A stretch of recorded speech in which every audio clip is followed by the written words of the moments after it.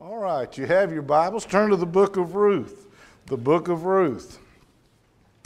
And we're going to start tonight in the book of Ruth for a few moments. The Lord being our helper. And I would like to say that I'm not going to try to hurry through this book, but at the same time, I'm not going to try to take and skip through this book. I'd like to take and point out a few things as we go through it, and I'd like for it to be a blessing, and I'd like for it to take and be practical. Now, I think this book is, every time I go through it, something new comes into my heart and my mind, and I pray that you'll take and read the book and you'll meditate upon it, and that God will give you things out of this wonderful little book. Now, I confess that there'll be a lot of stuff that as we go through the book, you'll say, "Where in the world did you get that, Brother Ralph?" And I'm on your side. I ain't got no idea where I got it, but if it helps us, it'll help us, So I want to just take a few things and talk about them, make a few suggestions. And like I said, in describing what we're going to do, we're going to just get in it and waller around and see if we can't unfold some truth in it and see if it'll help us, all right?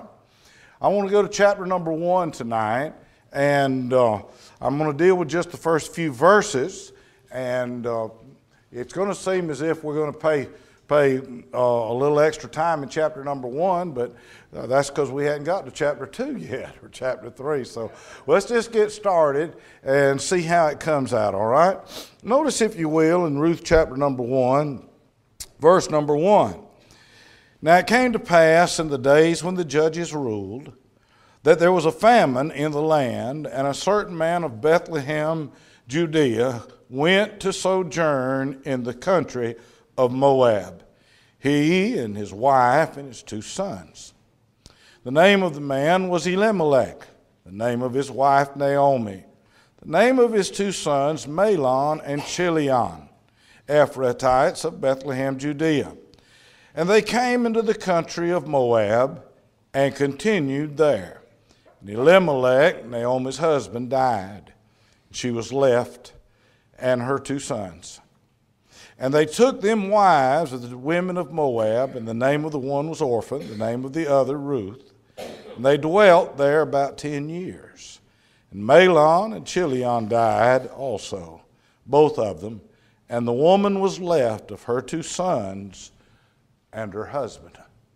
I'm going to stop reading there, and that's perhaps all that we would even hope to say anything about tonight, but I'm going to stop reading there for the sake of time and try to say a few things about these verses in just a moment.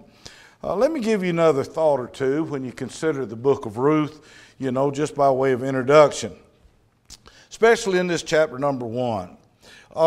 It's the worst of times as far as Israel as a nation is concerned. But God is still sovereignly working out His will behind the scenes. Sin is still being restrained in such a tremendous way by the hand of the Lord. And Satan is still limited in what he can do in this world. And we need to be reminded of that sometimes. The devil may look like he's having a heyday, but he still gets his orders from the Lord. God only lets him do so much, and that's all he can do. God's on the march in this little book of Ruth. He's behind the scenes working out His sovereign will. And so it is in our day. We may not feel like we can see the Lord moving here and there, but I promise you He's behind the scenes working out His will. In Judges chapter 19, there in verse number 25, in those days there was no king in Israel. Every man did that which was right in his own eyes. But immediately upon the end of that verse, you can read verse 1 of Ruth, and it says, "Now." And hallelujah to God for that. Every man can do what he wants to do, and every man can take and be his own king. But for the child of God, there's an ever-present now, and God is in the now. God's providentially preparing, through the book of Ruth, providentially preparing for Israel's greatest king to come. See, David is going to be born through the lineage and line of little sister Ruth. And he's pointing to the greater king, our Lord Jesus. And so, even in the midst of the darkness, God is laying the groundwork and providentially working out so that men can see He's still in charge and preparing for our blessed Lord Jesus to come through this little book. Now, God works His will in the midst of seemingly frustrated situations. That's what we're opening up with in this book. A very, very tragic, frustrating type of a situation. And often He works them through the most adversities of human situations. So many times it's adversity and human events that really puts the spotlight upon what God's doing. And the book of Ruth is like that. It turns the spotlight, if you please, upon the Lord. Now I want to say this, and I hope I can show it to you as we go through the book.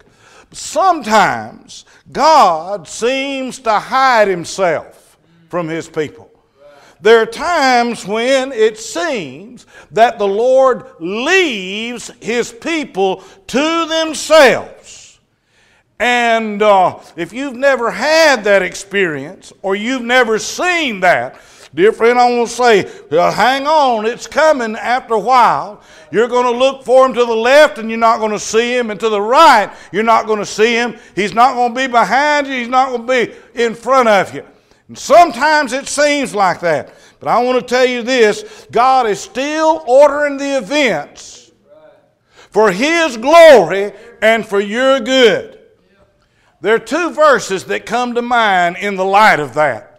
Amos chapter number 3 and verse 6 says, "Shall there be evil in a city, and the Lord hath not done it?" That is, shall evil come down, or judgment come down, or punishment come down on a city, and God hadn't done it? Certainly God punished Sodom and Gomorrah and those 5 cities of the plains in Genesis. And then over and over you'll go through the Scriptures and you'll see where God brought judgment down upon a city. Nineveh, Babylon, right on down. God brought judgment upon a city and even on a country.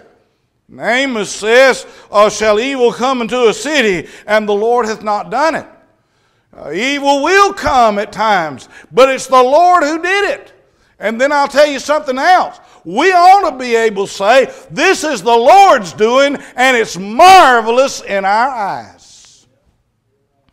And so here's Israel going astray from God, and God's bringing punishment upon them, and yet at the same time, God is bringing little sister Ruth along, and what has been done by the Lord, we look and we're puzzled at it, but at the same time we marvel at it because it's marvelous in our eyes to see what God has done. Now, having said that, there's only it's not many folks that will take the attitude of old brother Job in the midst of their adversity. Listen to what Job's attitude is in the midst of his adversity. In chapter number 12 and verse 9, "Who knoweth not in all these that the hand of the Lord hath wrought this? In whose hand is the soul of every living thing, and the breath of all mankind." God is still in control regardless of what's transpiring. And we'll see that in the book of Ruth.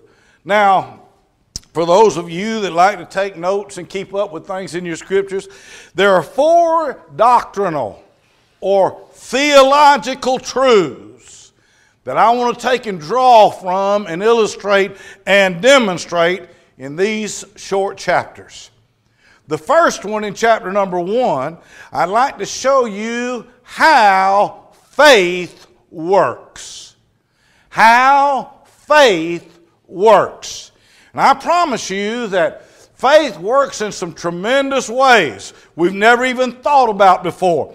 Faith will work. It works to bring, it works its way in, and then it works its way out, and then it'll work its way through. And you'll see that as we go through chapter number 1. Chapter number 2, we're going to see how providence works. The great mystery of providence.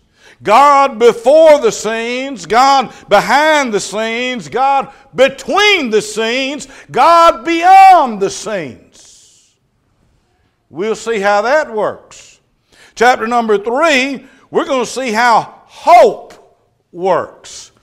You realize that God has deposited something in you that makes you hope for eternal things? You will not be left hopeless in this world. Boy, thank God for that, because when you begin to look at society around us, so many folks seem to be in despair and hopeless. But we have a hope, hallelujah. And so we see in chapter number 3 how hope works. Chapter number 4, we're going to see how redemption works. How redemption works. We sang the song tonight about down at the cross. And hallelujah for the cross. And I bless the Lord for that marvelous grace of our loving Lord. Thank God for that. And then Sister sang that song, There Is a Fountain. All of those hook us up in our mind to God's redeeming love and redeeming grace. But I want to say to you, there's more to it than just the idea of redemption. Redemption becomes a fact. And I want to say a word about that as we go through chapter number 4. Now back to chapter number 1. In chapter number 1, there are two movements, human movements, that you're going to notice in the chapter.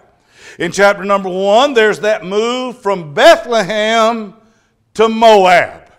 And of course, Elimelech takes his family down to Moab. The Bible said they went to sojourn, in verse number 1, to the country of Moab. Down there in verse number 2, it said they continued.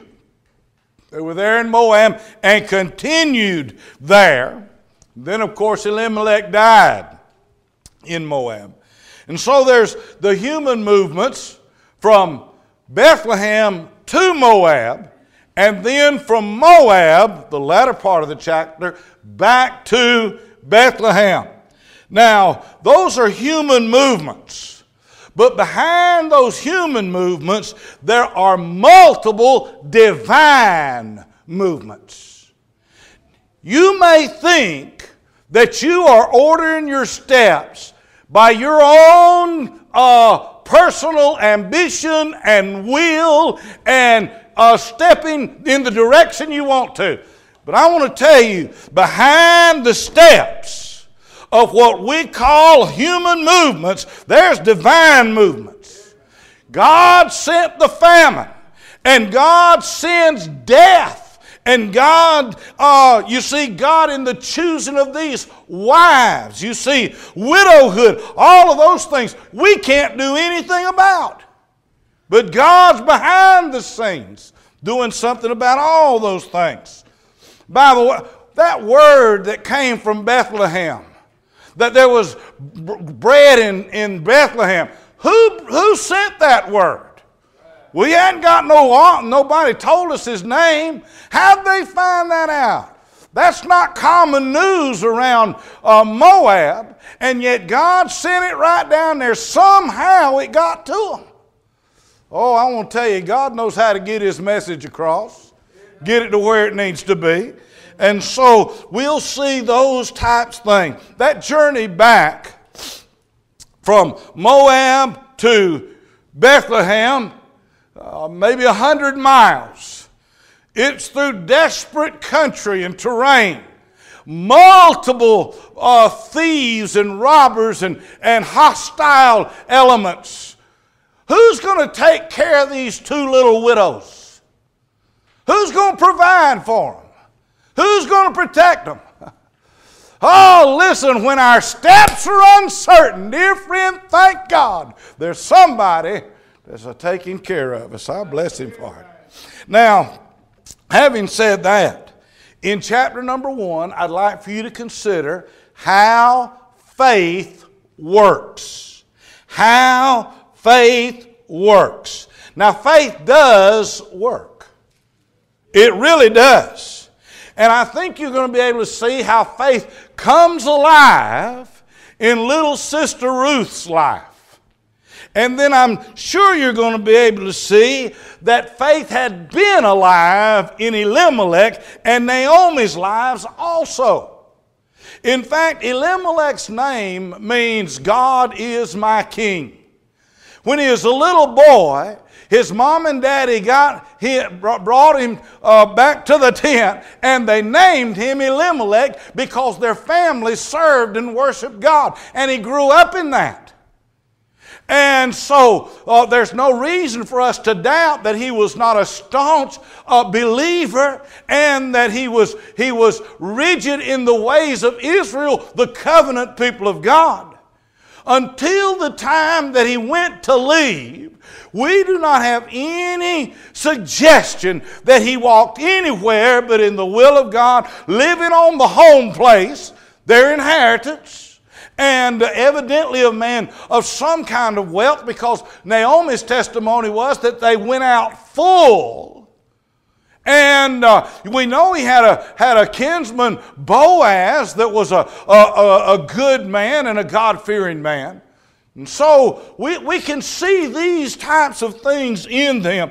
And so we know he must have been a man somewhat acquainted with faith, and Naomi likewise. Faith works. Now, saving faith and serving faith are fruit from the same tree. They're fruit from the same tree. If you have saving faith, you are going to have an element of serving faith in your life.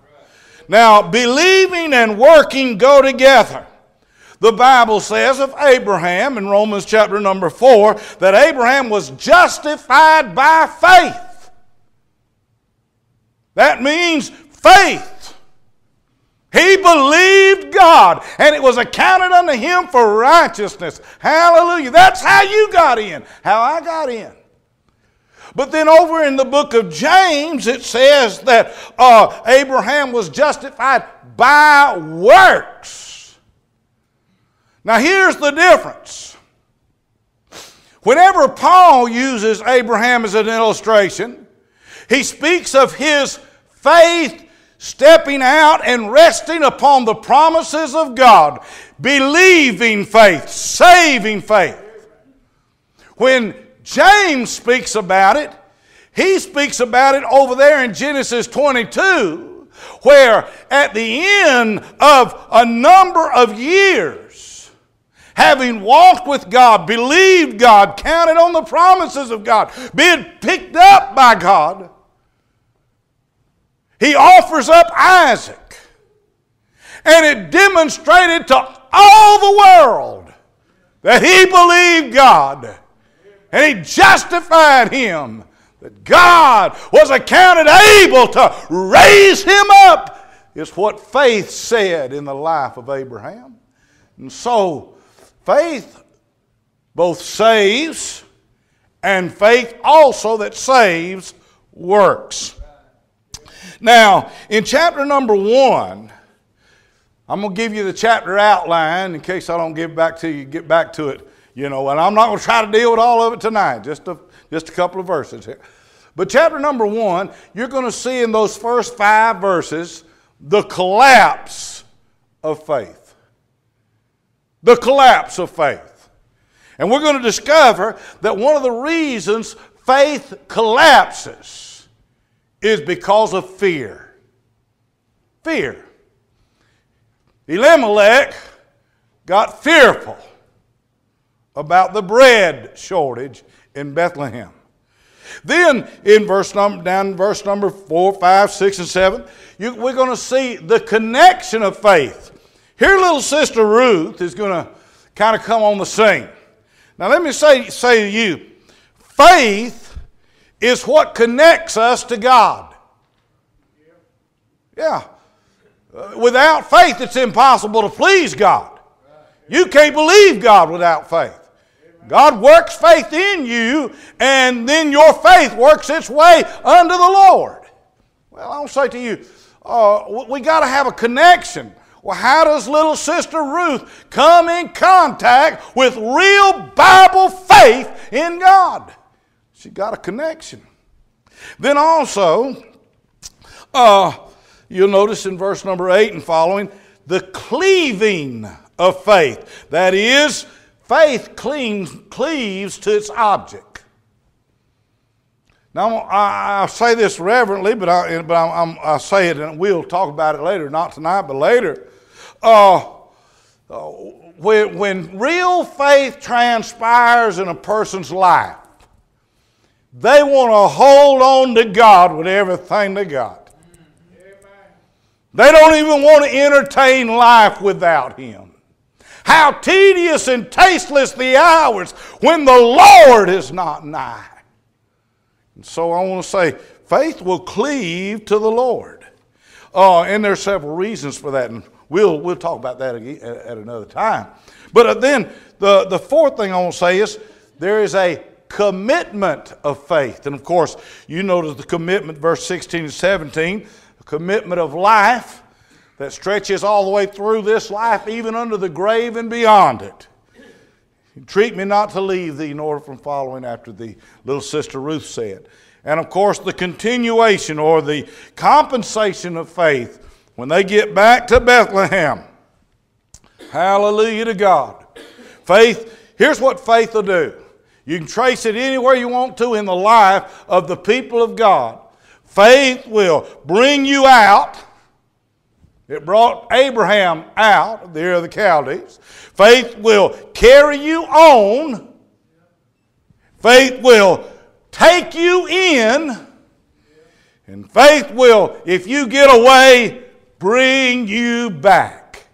And so we're going to trace some of these ideas about faith. Now the collapse of faith. There in those first 5 verses.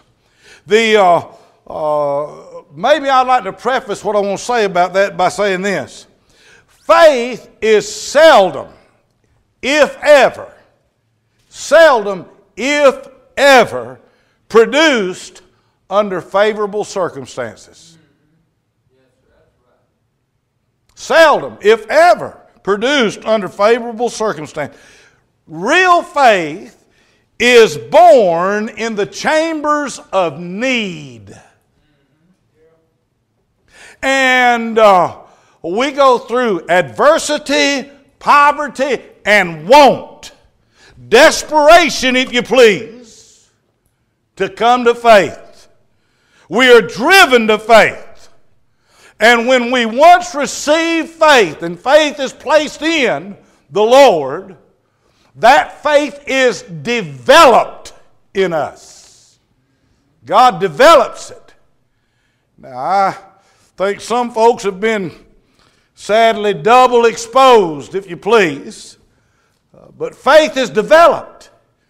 If you've been saved any time at all, and you've been reading your Bible, been faithful to the house of God, God's putting things in you that was not in you before.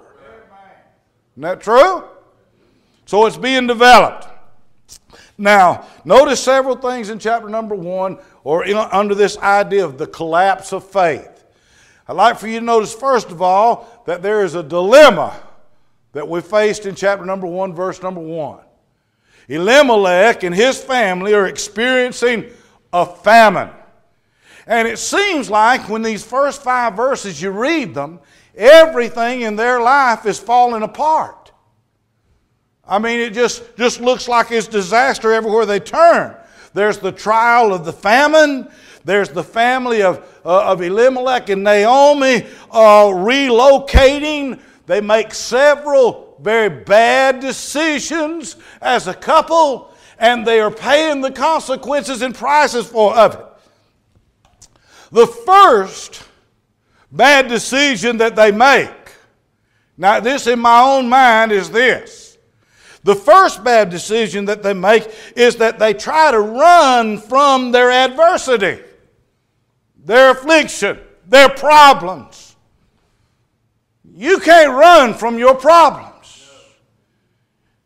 They're going to run from the famine in the land. And the problem with folks nowadays is that it's easier to run away than it is to stay there and face the difficulty. And so Elimelech, it's nothing new. They decide to run and go down to Moab. Now, I put a little star beside this note in my mind and in my Bible. This is what I call the test of a providence.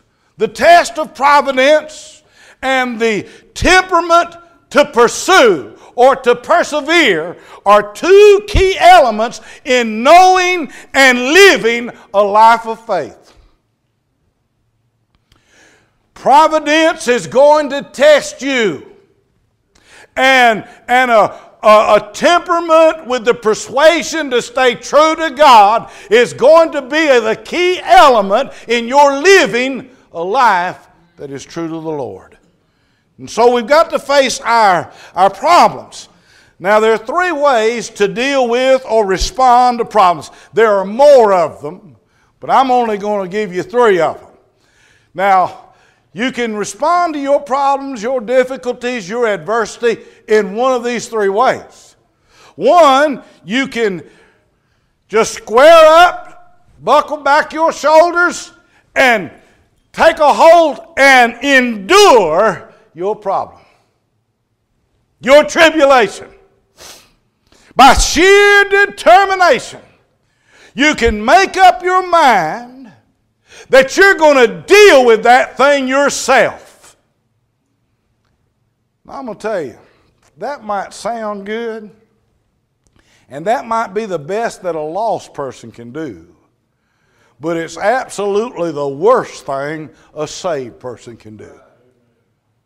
If you try to endure your situation and deal with it yourself, eventually it's going to master you. It sure is. It'll make you, at some point, become so frustrated, so discouraged, so bitter. Distress will set in. Hard-heartedness will take over if you try to deal with your problem yourself. You can't do it. You weren't designed as a child of God to do it. And so we don't have to endure our problems by ourselves. There's another thing you can do, and that's what Elimelech and them chose to do. They chose to escape it. Try to escape it. Run away from it. Now, if you go to running from your problems, your difficulties, what's going to happen is you're going to miss God's purpose, what He's trying to do in your life. You're going to run away from what God is trying to teach you in your life. And God is trying to accomplish something in you. You know, some of you have the idea, like I did, when I got saved, I didn't think I was ever going to sin again.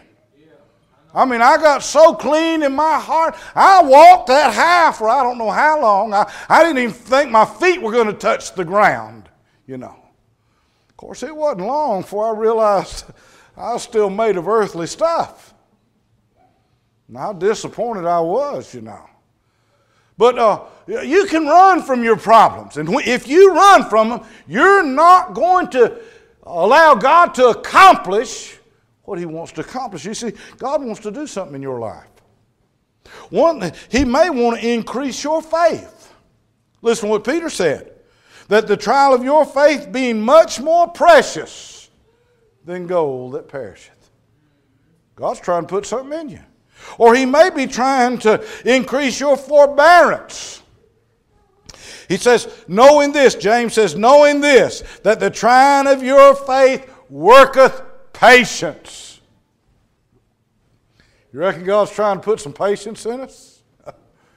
He sends those difficult times to send patience in our life. I don't know what I'm going to, I'll say something about that in a minute if we get that far.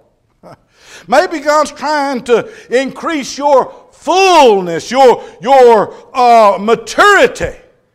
Here's what Job says. He says, but he knoweth the way that I take, and when he hath tried me, I shall come forth as gold. Maybe God's trying to really mature you up through the difficulties that you're having. Or maybe your future ministry. God has something for you out yonder to do. He says in 2 Corinthians chapter 1 and verse 4, who comforteth us in all our tribulation, that we may be able to comfort them which are troubled by the comfort wherewith we ourselves are comforted of God. God may be qualifying you to minister to somebody else through what you're suffering. Or maybe he's trying to just get a hold of your heart and increase your faithfulness. There's no chastening that seems to be pleasant, joyous, comfortable at the beginning.